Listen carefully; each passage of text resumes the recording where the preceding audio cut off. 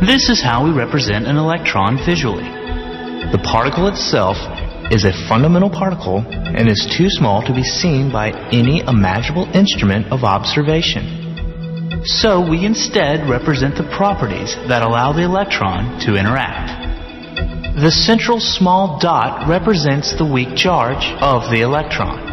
This charge, entirely separate from electric charge, gives rise to the weak nuclear force.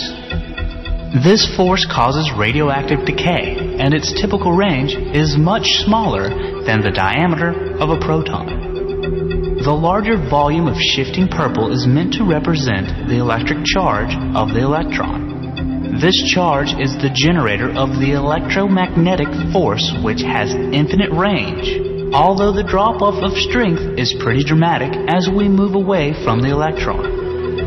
The electromagnetic force is how electrons interact with other electrically charged particles and with magnetic fields.